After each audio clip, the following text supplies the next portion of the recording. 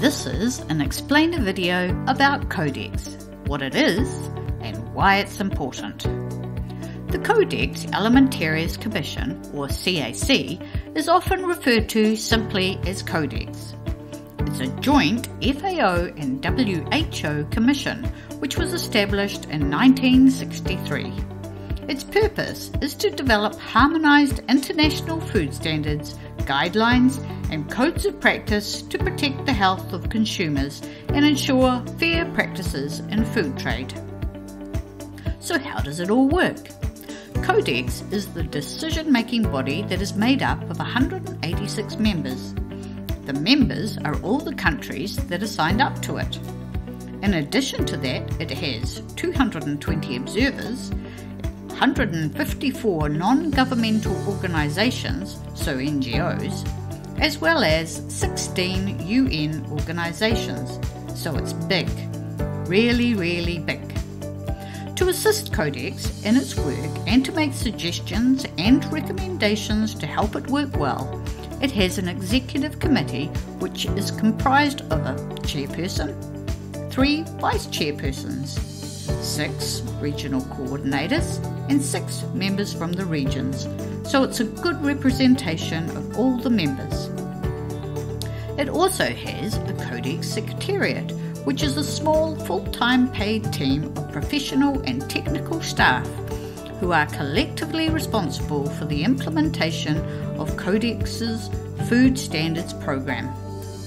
The Codex Secretariat is the great communicator of the work of Codex, so it keeps members informed of everything they need to know about the work that's been undertaken and why.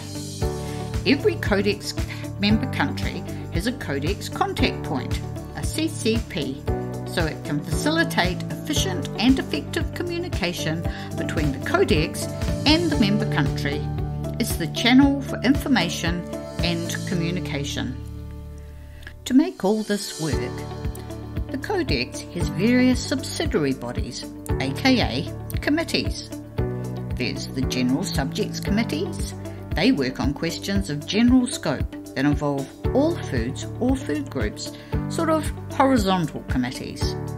Then there's the Commodity Committees, and yep, you guessed it, they develop standards for specific foods or classes of food. So they're more vertical committees. These committees prepare the draft international standards for submission to the Commission. They are then consulted on by all the members and will finally be adopted as international standards. Other committees of the Codex include the FAO-WHO Coordinating Committees, which provide a forum through which regions or groups of countries can coordinate food standard activities in the region, including the development of regional standards. The Commission can also establish ad hoc intergovernmental task forces on an ad hoc basis with specific mandates. They get created to address emerging issues or new safety issues, or where a topic needs to be dealt with by several committees, something that requires a diverse and wide-ranging approach. The main mission and purpose of Codex is to bring the world together to create food safety and quality standards to protect everyone, everywhere. So it does this through providing an international standards benchmark with a rules-based approach which rigorously upholds sound scientific principles. And that's Codex in a nutshell.